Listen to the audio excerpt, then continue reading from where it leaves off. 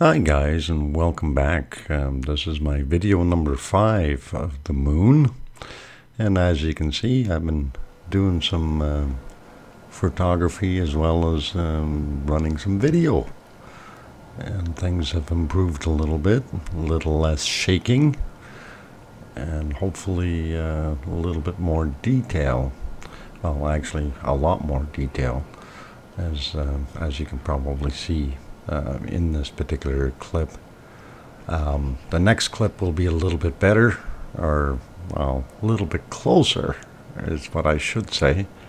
I went and purchased a 3x Barlow, so I'll actually stack the 2x Barlow that I'm using now on top of the 3x Barlow, so it gets a little bit closer, a little bit more detail.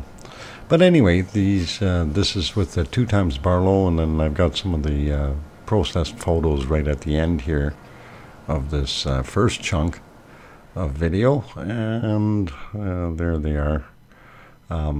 They didn't turn out too bad. Hopefully, you know, everything is going to be a little bit better. It keeps improving. That's basically it, right? So, and here we are with the 3x Barlow stacked on top of the 2x Barlow, or actually the other way around. But as you can see, we're a lot closer to the moon, and the detail is really starting to come out. I quite enjoy this because it really gives me a sense of, hey, I'm accomplishing a little bit better video. And as you probably see, it's fairly stable. I'm still trying to get used to the controls with the telescope, of course, being on Wi-Fi, so everything is it's remote, and that's one of the things that I've done, is stayed away from the telescope while I'm doing this, so I'm not causing any of the shaking. So the only thing that we're seeing right now as far as the movement is the telescope itself, and of course the atmospheric distortion. So as you can see, the quality is not bad. A little bit on the dark side in my opinion, but again, that's something, it's trial and error. Big learning curve for me, so I'm glad I'm getting as much detail as I am. And you know, it makes me happy to see that things are improving, and hopefully I'll be able to keep going with it. You know, it should get a little better as I progress.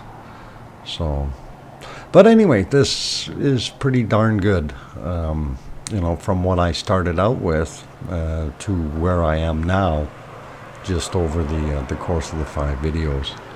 It's been quite a journey, and definitely have improved some. So anyhow, if you have any comments, suggestions, by all means throw them into the comment section down below, and please do click on the like button if you enjoyed it.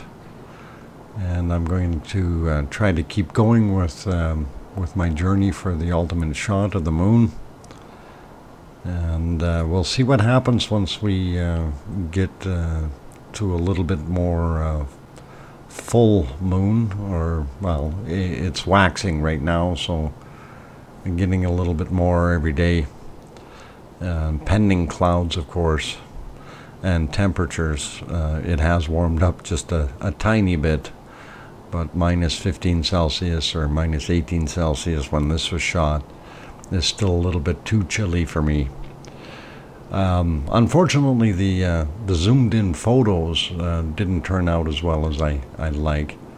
But again, that's the way it goes, because I was right beside the telescope, so induced a little bit more shake, and you'll see that here they are. Not as good as the quality of the video itself, but nevertheless, they're not but too bad as far as I'm concerned. I'll live with them. Hopefully we'll get through them and get a little bit better as the time goes by.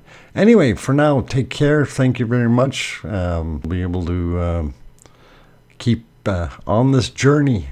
Till next time, guys. Clear skies. And thanks for watching.